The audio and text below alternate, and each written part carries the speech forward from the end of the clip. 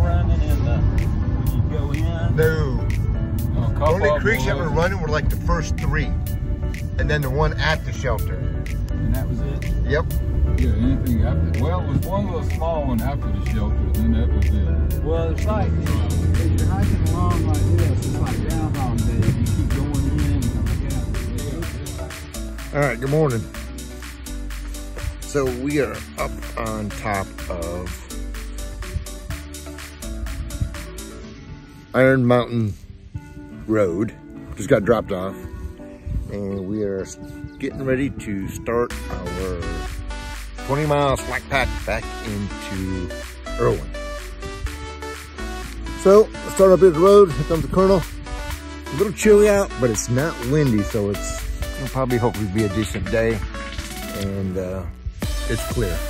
So if you see something interesting, bring it along with. See you, bye.